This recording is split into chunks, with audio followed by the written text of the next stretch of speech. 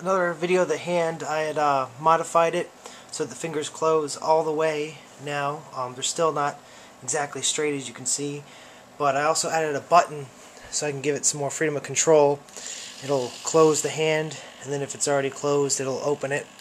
This way I don't have to do that time-based stuff, and I'll show you holding some heavier object.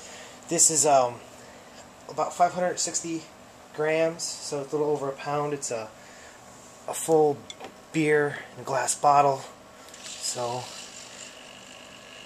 it holds it pretty good, just over 2 amps holding it like that. The hard drive you see in the background is actually the weight stabilizing the actual hand itself, because it's kind of heavy for it. So we'll release it. It's back down to releasing. It only takes about half an amp. So it's got some power behind it, and I just want to go ahead and close it again. I'm going to show you how close they are to completely come in closed. So I'm just going to move it over here real quick. It's not exactly perfect yet, but it's a lot better than it was the other day. So hopefully the thumb's still a little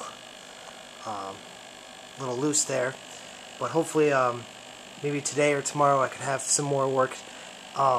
Just to show you guys, if you're developers, I got an ammeter just to, like I said, test the amperage, the whole circuit. I used an Arduino from a breadboard here. This cable's the FTDI cable. That's what I used to program when I hook up to the laptop. There's a little button. Real simple setup. Hard drives just as weight balance. And my power's coming from, since it takes so much power, an actual PC power supply. All I did was, if you don't know this tip already, just short out the green button, or the green line, which is the power button, to ground. Then I'll turn on the power supply. And then I just cut off a Molex connector, and there's the 12 volt lines. I took the 5 volt lines out, so that way I got good clean power, relatively cheaper than a normal bench power supply. So hope you guys are still kind of entertained. I'm still pretty surprised at it, but more to come later. Again, thanks for watching.